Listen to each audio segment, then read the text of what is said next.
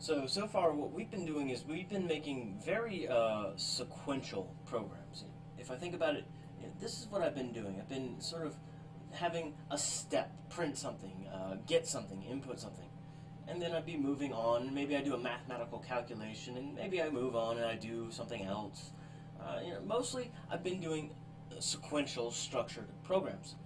But what if I want to make a deviation? What if all of a sudden I want to say, well, instead of just going sort of down and down and down, what if all of a sudden I made a fork in the road?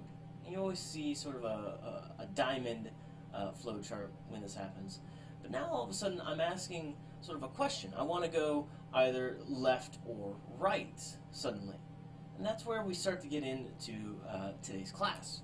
So the idea is we start to think about it in this idea of kind of how the computer operates. Remember, the computer can only operate in ones and zeros. So it becomes very difficult for it to handle anything above that. And ones and zeros, luckily, if we kind of go into a logic kind of thought for a second, that lets me think, well, zero, I can imagine that as a false, and 1 I can imagine as a true. And so all of a sudden, that's where we start to take a bunch of these and we start to get, as you can kind of guess, artificial intelligence. Let's say, for example, look at the circle on the left. Is that a circle? You may say so. But what we can do is, through that process, maybe I draw hundreds of circles. I come in here, I draw another circle. Looks like a circle, draw another circle. Maybe really practice really good, you get one that's really good all of a sudden. And then I can tell it what doesn't look like a circle. Like, that's not a circle, that's not a circle, that's not a circle. And so all of a sudden, we could get a computer to sort of understand, and what it's going to do all of a sudden is make a decision. And so, guess what? It's close enough. So, how do we start to do that kind of decision-making process? We obviously start very small. And the idea is, if we kind of take a look at Python for a second, we started in the shell, and we introduced this idea that I can do math in here. It's a big, massive calculator. So 3 plus 1 allows me to do 4. 3 minus 1 allows me to see 2.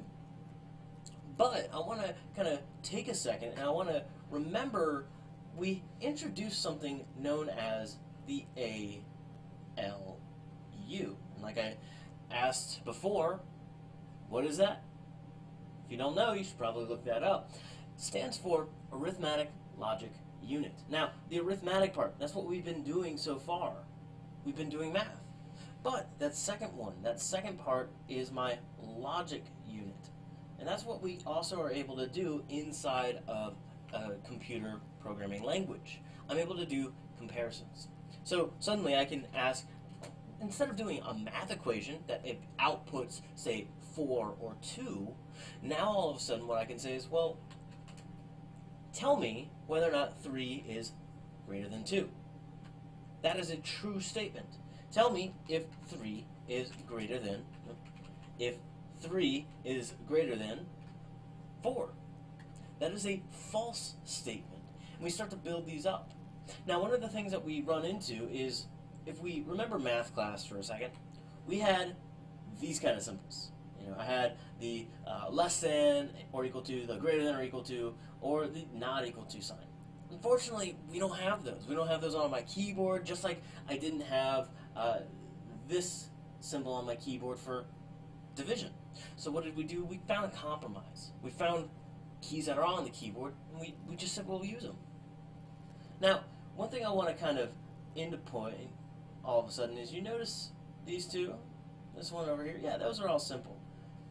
But all of a sudden, this guy right here, that's the equal sign. The problem is, we have to think about something called proofs. Proofs. You guys remember proofs? They were not the fun part of any math class. All of a sudden, proofs walk in, and we have to rethink how we work the equal sign. Because I come over into Python, I can do something like 3 equals, or x equals 3. No errors whatsoever. However, it starts to kind of break away because the equal sign is an assignment operator. It takes whatever was on the right side and sticks it into the variable on the left. So all of a sudden, something that we may have learned in, say for example, math class, oh, well, now that x equals 3, let me check, x plus 1 equals 4.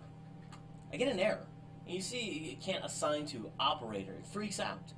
There's a lot of different errors that it can come into, but the big focal point is that the equal sign has a very specific purpose. Now, if I do want to make a comparison, what I have to do is I find a compromise. Now, all of a sudden, x plus 1 equals 2 equal signs, because that now is saying, instead of trying to assign the value, let's check to see if it equals something. And so x plus 1 equal 4 allows me to see true.